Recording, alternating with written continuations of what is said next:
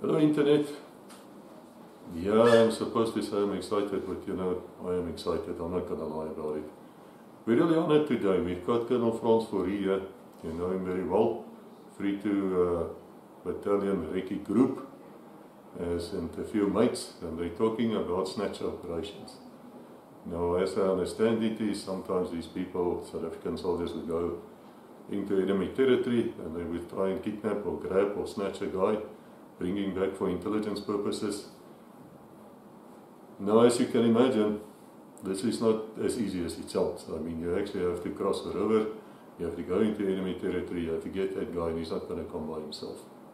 So without further ado, let us see what Colonel Frans is telling us with mates. Thank you to all of you for watching here. We are really grateful to you.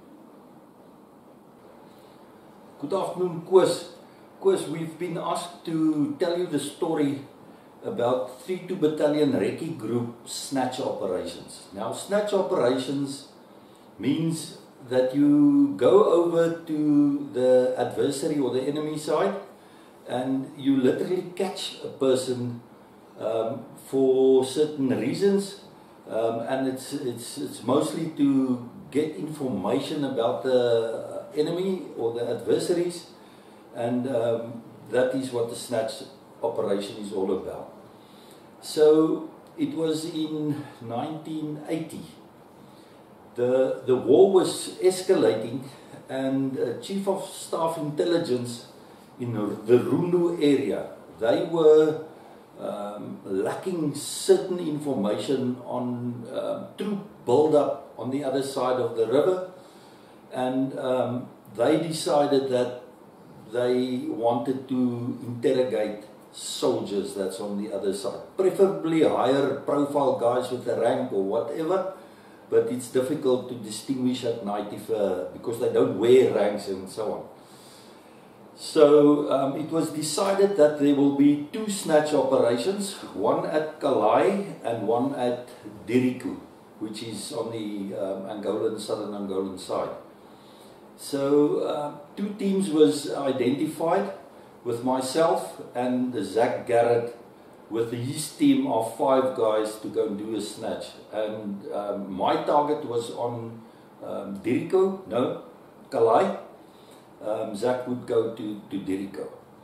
Now, my plan was to execute the snatch operation in the area where the soldiers normally after hours drink and social and so on. So we all know what it's like.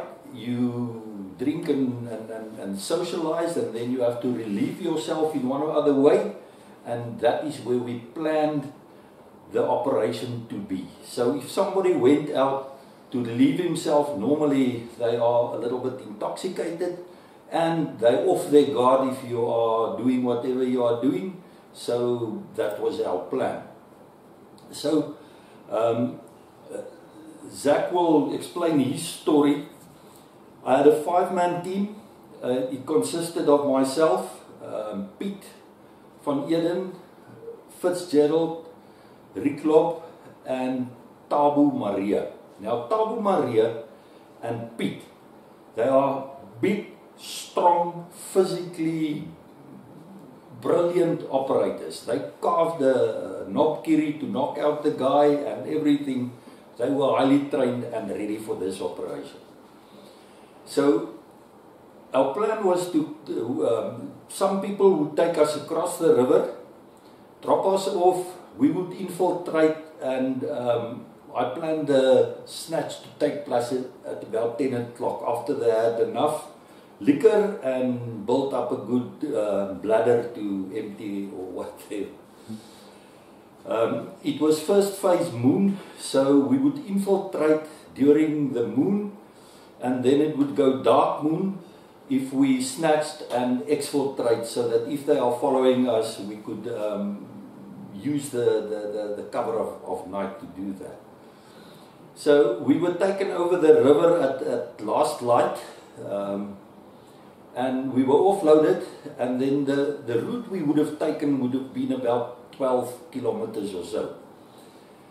But when you cross the river, there's a swampy area, and then it's a clear grass plain area. Then there's a road stretching or running east-west, and then there's a high bank, and that was our infiltration route. So we would enter the town from the north. And on our way, as we infiltrated,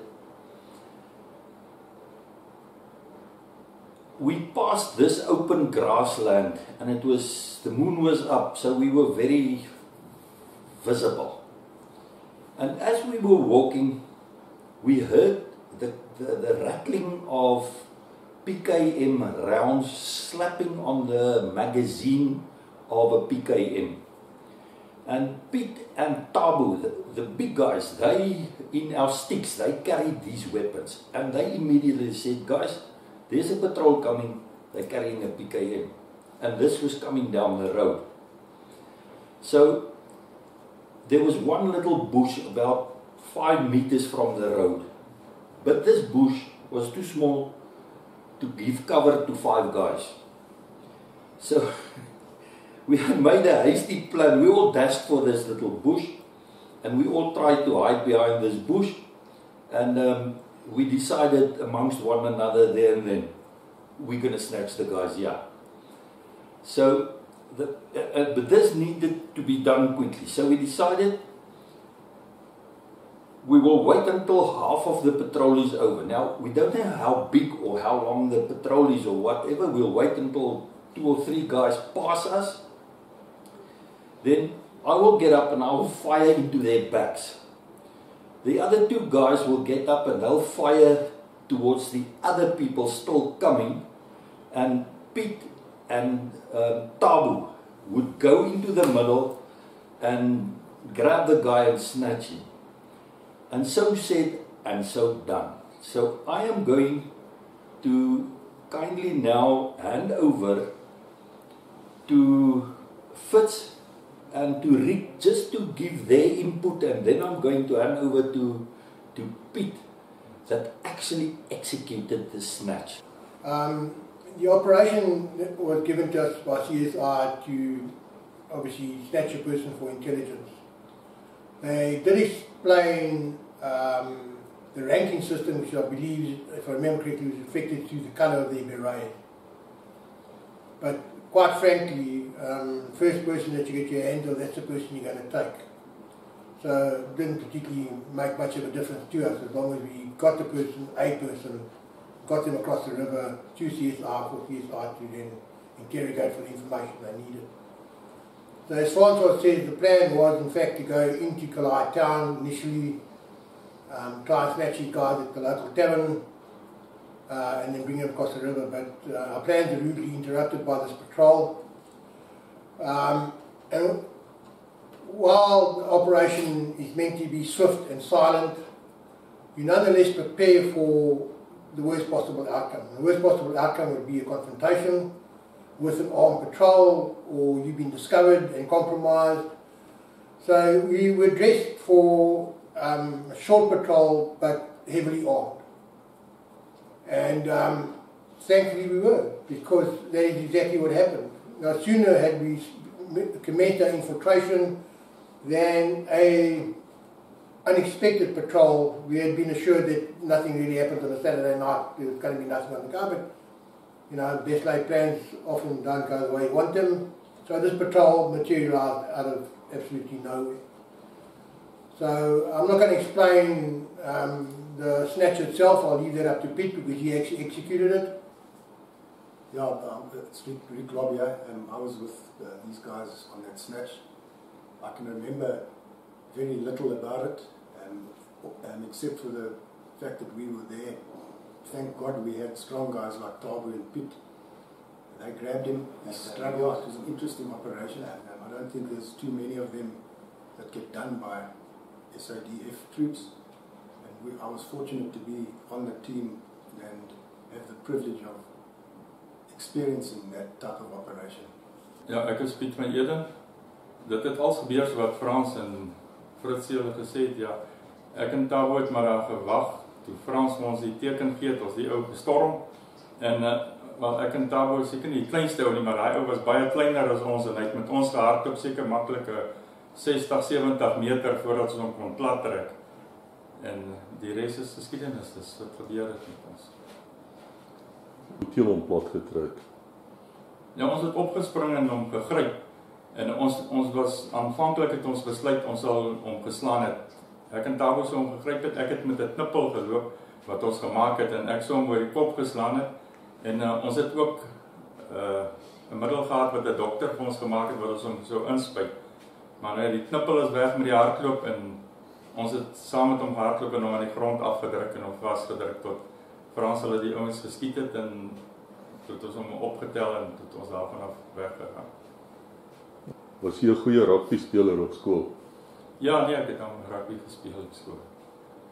Tabo was nou meer 'n groot rugby speler en Tabo was bietjie groter as ek, maar ons was op valskerm kursus was ons ook twee buddies gewees, ons het saam mekaar rondgedra so. Ek sal nou net die opsomming en die eksfiltrasie en so gee as dit reg is met julle. Koos, so Peter's just told you that they grabbed this guy and he actually ran with him a distance. Now, I can testify that Pete and Tabo is great rugby players and their weight advantage, it shows you the strength a person can actually, I believe, with adrenaline. Imagine you're walking in a patrol and all of a sudden somebody from the side starts shooting on you and somebody wants to catch you. I mean, if you put yourself in the shoes of this guy, I'm sure he crapped his pants. But sorry for that, but it just, brings out the strength of this guy. But Pete and Tabo got this guy under control. Between myself, Fitz, and Rick, we thought we killed about 30 people, but reports thereafter reported that we didn't even shoot one. But we shot a lot of shots. We fired a lot of shots. But as it may be, when Tabo and Pete got this guy under control, we handcuffed him and then we bound a piece of cloth material through his mouth because he wanted to shout, so that he could not make a noise. Now, time-wise, the guys that brought us over the river, we said we'll be back hopefully by 3 o'clock, 4 o'clock the next morning to exfiltrate. At that stage, it was about 10 o'clock. We were finished, we caught our person and we exfiltrated. And I had to call them up on the radio and, they came back because they went somewhere, because it's a few hours they have to wait somewhere. But our way out, we went through a very thick marshy area. So it was difficult because between Pete and Tabo, they had to control this guy because he wanted to run at all times. So they had their hands full of, controlling this guy and making sure that he doesn't escape. And Rick and Fitzy was covering our backs because a lot of shots was now fired, so a lot of people were alerted. And, we expected that somebody could come after us. But the guys that had to pick us up, we talked them into our position, and we were taken over the river again back to the other side. And I think we were back in base, delivered the guy we caught. We grabbed to CSI. There was a Lieutenant Dave Jenkinson, who was the intelligence officer. We handed it over to him and washed off the Black is Beautiful and Peaceful Night. So we didn't know how Zach and them was going. So we were just starting to relax. And the ops officer of 32 stormed into our bungalow and they said, yeah, Zach and them are having a problem. We have to go and assist them. So we scrambled and we started dressing ourselves again in our fighting gear. And I'm going to leave the rest of the story for Zach to tell his operation. But that was the end of it. So it was a The plan worked, the operation was successful.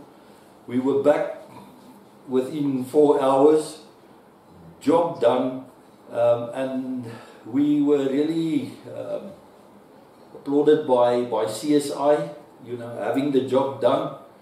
And then I must tell a small piece of the story to my own detriment. I had a Tokarev pistol with me. And this Tokarev pistol, I didn't tie it up onto my kit. It was just tucked into one of my pouches. Now, on our way out, we went through this thick, marshy area with reeds and when we got onto the boat, went over, and when I unpacked my kit back at base, my pistol was missing. So I must have dropped it in the marsh, or I lost it in the marsh. So the next day, Colonel Ulsig of CSI, you know, he asked us and debrief on the operation and so on, and I said, Colonel, I have to testify, I lost a Tokarev pistol. So he said to me, Lieutenant, you from this professional Recce group, how dare you, and you know, he climbed into me, and I was guilty, mea culpa, I lost the pistol. But luckily it wasn't one of our weapons, couldn't compromise us or anything like that.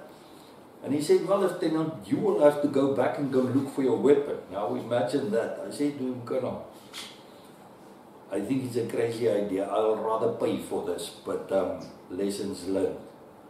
So he looked at me and he dived into a drawer, opened the drawer, and he took out a lanyard. So he said, Lieutenant, take this lanyard as a lessons learned.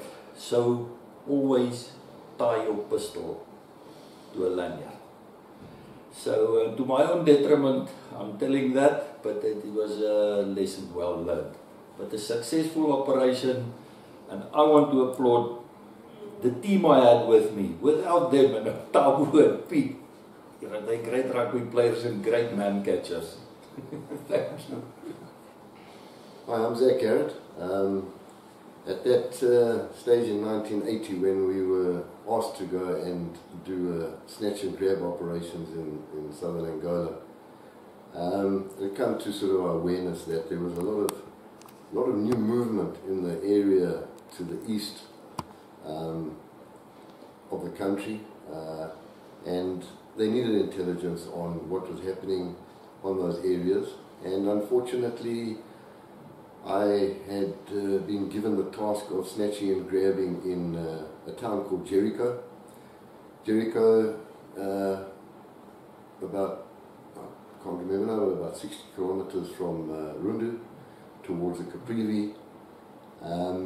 It is a small town with it's elevated quite a bit above the two rivers that come past, and you've got the Kavonga, which is the main river coming through. And with that, there's a huge airstrip as well. And it had been a task previously done by me. I think they've got my name etched somewhere there in Jericho. They know my name. Zach was a household name there, I think. And we'd done a recce trying to establish who was there, not there. There was a time when there were aircraft on the runway. They were there for a few weeks, and we were asked to please go in and have a look and maybe do some damage. And apart from that, this was the third excursion into my little town, Jericho. So there was a team of 5 of us, and we went in on the back of I think it was Quairful, the big Magiris, with our boat, with a land-based person who was going to be in charge of signal and radio, and take us across, because we had to have the whole boat on the back of the truck, and had to find an area as close as we could possibly be to the banks, and where there was no population of the local Porvus in the area. So it was, to be clandestine, one had to really, work it out, and we came up with a decent plan on where to launch, where to stop, because the vehicle could only stop for very briefly. while we offloaded the boat, carried it down the bank, got in the water. He would then leave and come back later to fetch us when we finished the op. So we managed to plan everything properly, and we got off. We embarked. We went across the river, which at that specific point has got a lovely whole, about 20 bunch of hippos congregating in that area. So straight away you're nervous because it's night. You can hear these hippos, you can't see the hippos. And we also know that they might be on land, they might be in water. And we have to land somewhere near a hippo hole through the reeds and then go through the reeds. So anyway, long story short, we got through. We managed to land properly. There's a huge marsh of about 200 meters, and then a very steep climb, a good 300-meter climb from the river level up to where Jericho is situated on like a point between the two rivers, but a high elevation. So we managed to get our way up to the top of the hill, and we knew the layout quite well of the town, and it had one main street going all the way down south to north up towards the runway, and then it had one running east-west, which was a double one. So we decided, I think, very similar tactics. We needed to go in and just try and establish if there were people there and where they are. Try and find where there is noise, so we can try at the same type of tactic of when someone comes out of a building, grab them and run like up. So what happened was we inched our way up, and the main road running from east to west has got a pavement about a foot high, and it's studded with trees, old-fashioned Portuguese-style lovely town. And the five of us managed to get up there, and we did a little bit of low crawling along the road behind the pavement, and we sat and watched, and it must have been about 20 minutes later, there was nothing we could see. So we moved forward to be in line with the north-south, the big road going north-south through town, so we could see if there's any movement on that side. And lo and behold, it was about 5 minutes. We'd been sitting there and couldn't see any movement at all in town. Couldn't hear a word, couldn't see anything at all. And there was one house about 50 meters directly in front of us across the road. And all of a sudden, all hell broke loose. And someone had seen us and not realized who we were, what we were, and just taken offense to us being there. And they let rip from inside the house. And so we didn't have much area to hide behind except for this pavement. And there's just traces flying everywhere, but they knew our exact position. So luckily we also knew theirs, so we returned the fire. And we had this battle inside. We could see where the rifles were shooting inside the door of the house at us. And the next thing is we were going to sort of line up an attack from the south. And one of the traces went straight into when a Portuguese demolitions expert with us, on Manuel Gaspar, and so he got shot in the arm. So as soon as that happened, we realized that we had to get out of there faster. And luckily it was only about 10 meters from where we were on the road. So we kept on, two of us stayed behind and kept the guys down in the house while the other three ran across the road. They then gave support fire into the house while we ducked across the road, myself and Manuel. And he was pretty shook up, but he was okay to run. And they came after us as fast as we could run down that hill back towards the river. These guys just kept shooting at us non-stop. They couldn't see us, they didn't know who we were. So yeah, not a successful operation, but a hairy one at that. It could have gone either way, but at that stage it was one of those things where it hadn't been attempted before, and we just had, we couldn't approach from any other area. It was well protected and well guarded on both sides of town, so it was only from the south that we could actually attempt to move into that area. So we were pretty restricted on what we could and couldn't do, and so we managed to get all the way back down. they didn't stop shooting. Luckily they didn't have mortars or anything else to try and bomb the area we were running into. So we moved out from their line of fire, and we went a little bit west, and then we managed to get hold of Signal the boat, and we sat down, managed to get the old manual bandaged up as best we could, and a little bit of tourniquet, and then yeah, the boat came up. A little Zodiac in those days, electric engine, so he came up and picked us up, went back across the river, and then someone from Rundu came down. I think it might have been Fritz, because Menno had to be carried back to Rundu, and he had a story as well about when he got there that he had to actually cut him out of the, because we don't wear normal uniform, poor old Manuel, he had to be cut out of his uniform and put browns on before he could go into the hospital, because otherwise they'll know, you know, if it's not a normal person from a normal place. But yeah, we tried. Frankie was lucky, we weren't lucky. We were lucky to get out of there.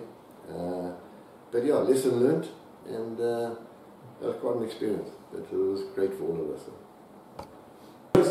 You know, this operation, as Zach explained, and I think he's quite right. You know, the luck of the evening is either with you or it's not. And it can turn out sour or it can turn out sweet.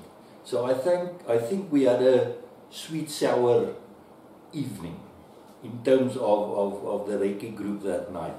Luckily, nobody killed, stayed behind.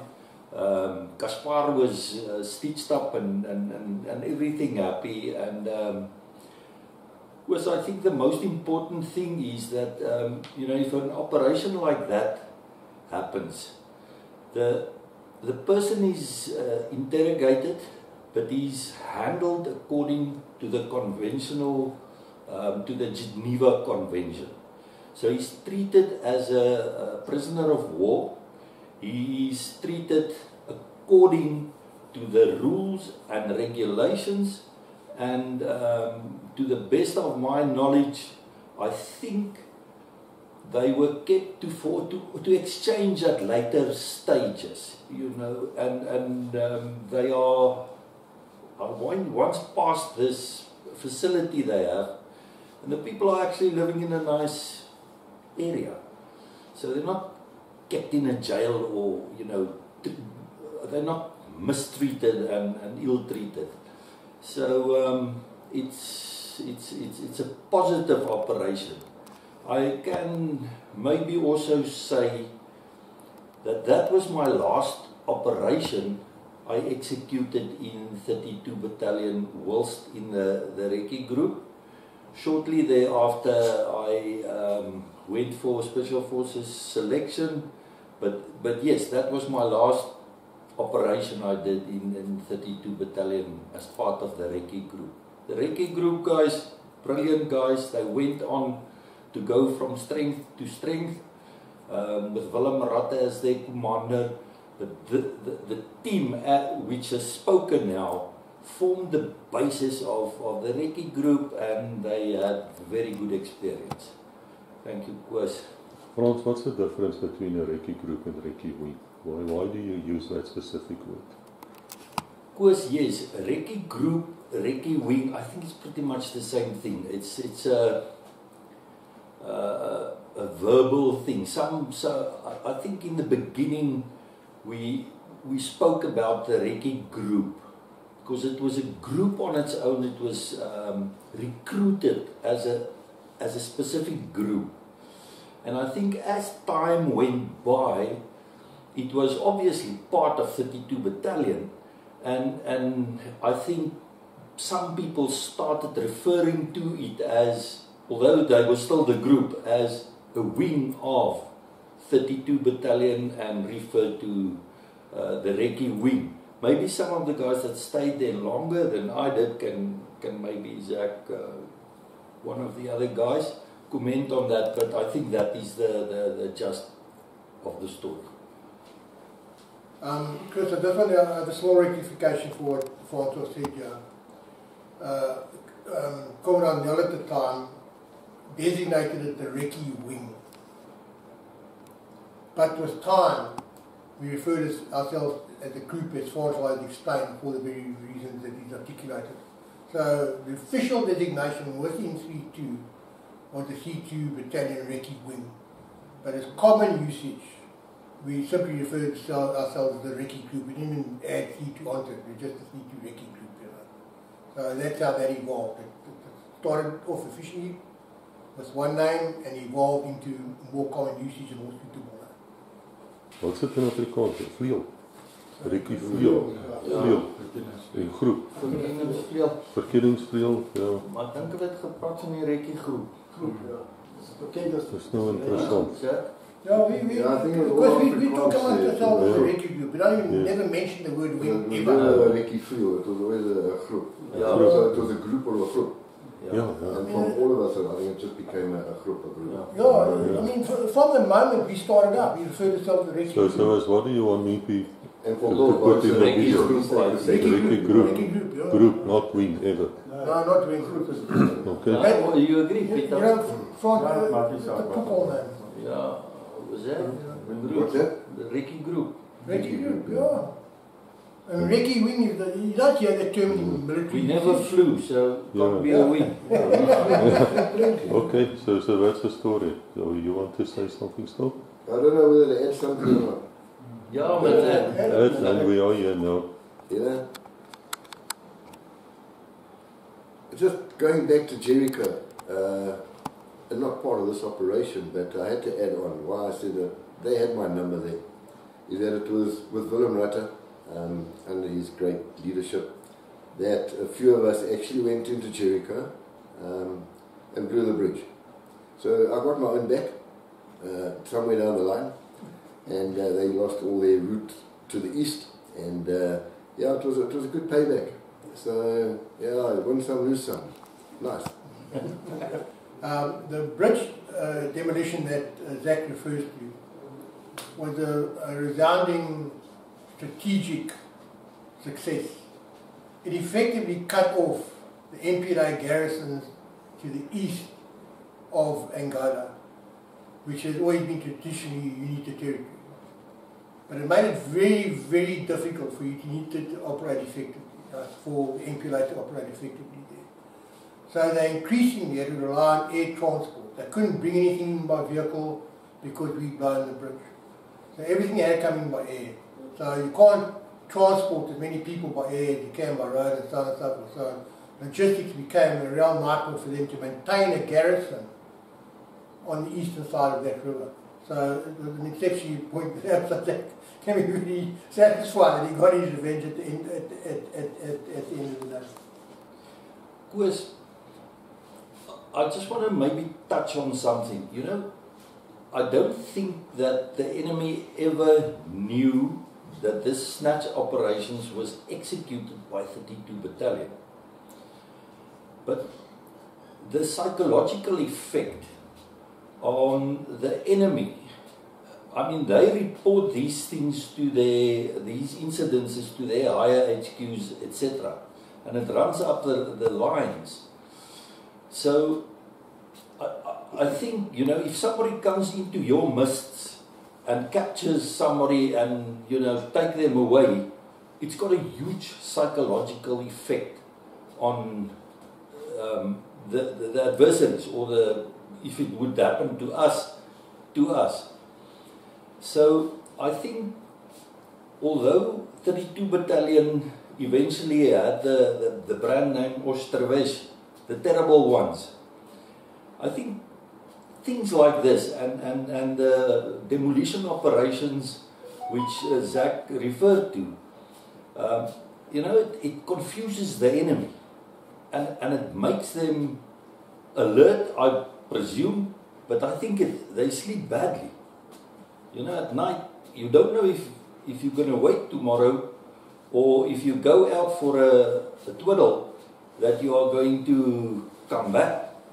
So I think that psychological effect is huge, and it is in the normal run of time not recognized so much, but it does have a huge psychological effect on, and I'm sure they've developed means and more been more vigilant, etc.